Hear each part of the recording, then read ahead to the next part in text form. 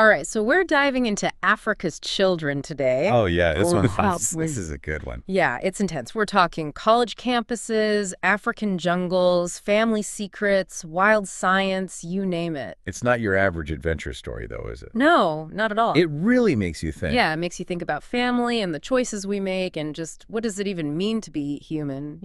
Absolutely. So, okay, we've got our three main characters, Deirdre, Phoebe, and Mitch.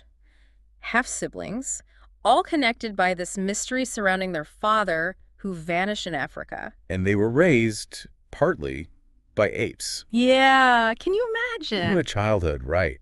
Yeah. And that connection to the primate world, it really comes into play later. It's like they have this built-in understanding of apes most people wouldn't even dream of. Exactly. Okay, so the book kicks off on a college campus.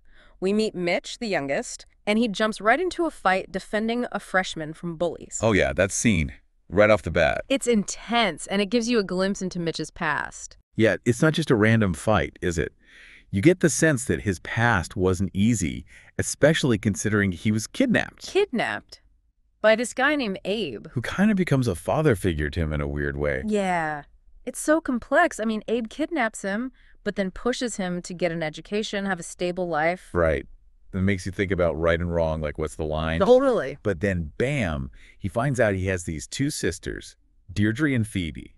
Right. This family he never knew existed. Talk about an emotional roller coaster. Oh, totally. Yeah. You can feel how much Mitch wants that family connection he's always missed. And then there's Deirdre and Phoebe dealing with the fact they weren't there for him. Yeah, there's a lot to unpack there emotionally. For sure. And then the story just throws this curveball. Oh, you're...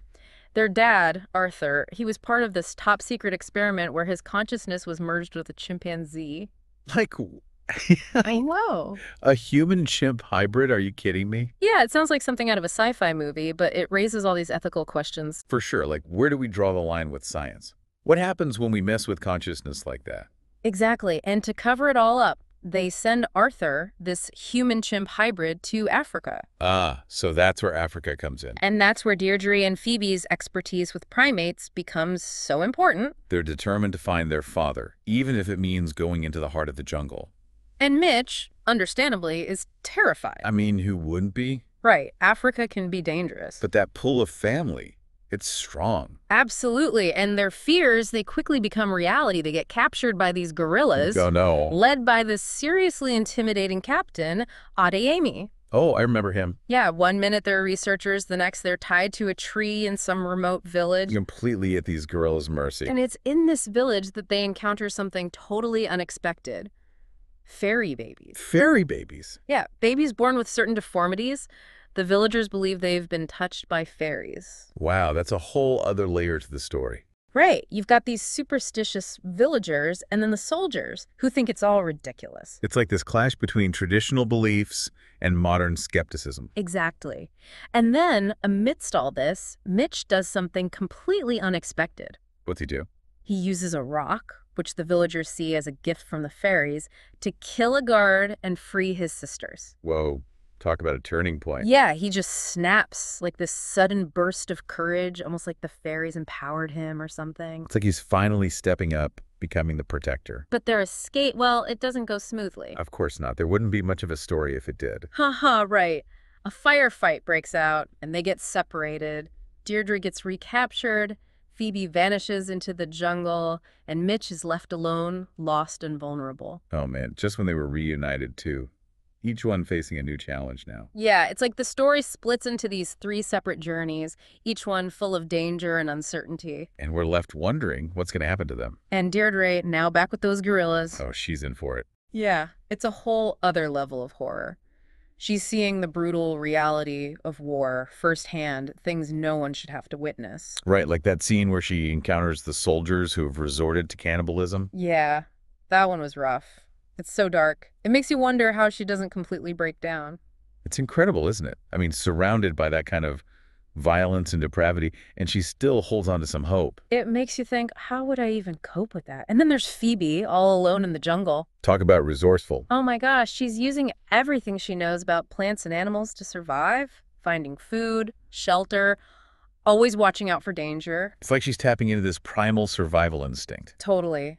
And it's not just physical survival, right? She's battling loneliness, fear, not knowing what's going to happen next. But she keeps going. Yeah, it's pretty inspiring. It is.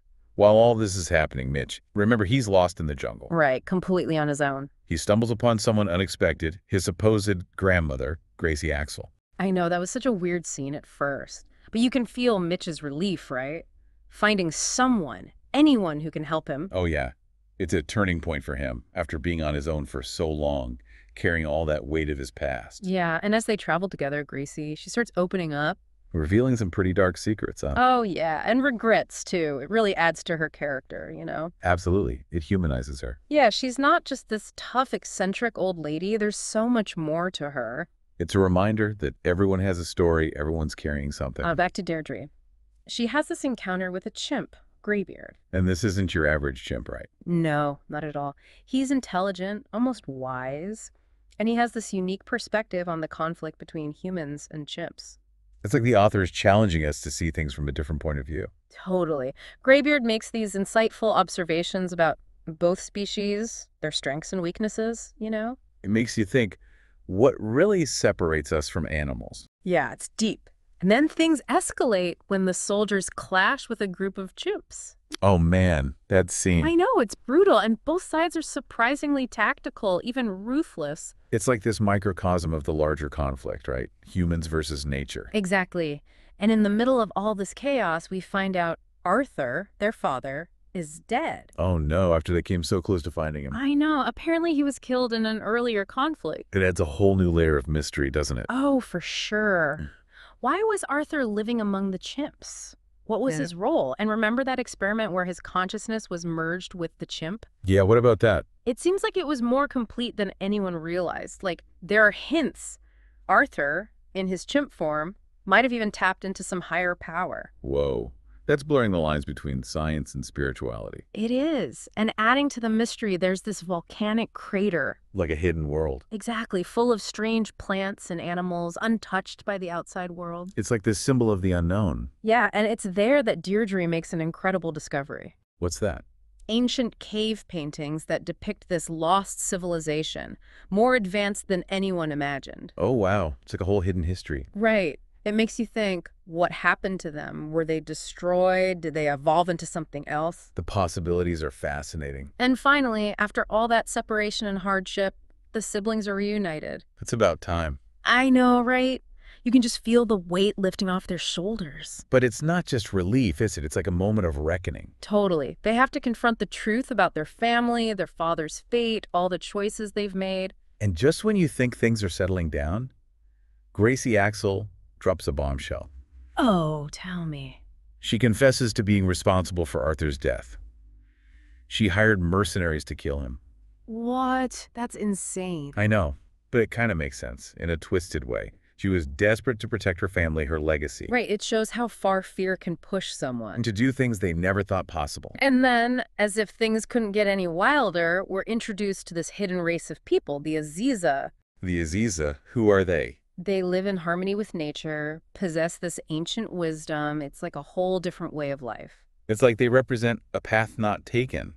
You know, like there are other ways to exist in this world. Yeah, it's like they found this balance that we've totally lost. Right, living in harmony with nature, like a blueprint for a different way of being. And the book doesn't sugarcoat things either. No, not at all. It shows the violence, the greed, the exploitation, like a warning about what happens when we let those impulses take over. Exactly. It forces us to confront that dark side of human nature, doesn't it? Yeah. That we all have that capacity within us. Yeah, it's heavy stuff, but so thought-provoking. That really stays with you. And then the ending, oh man, it's a real gut punch.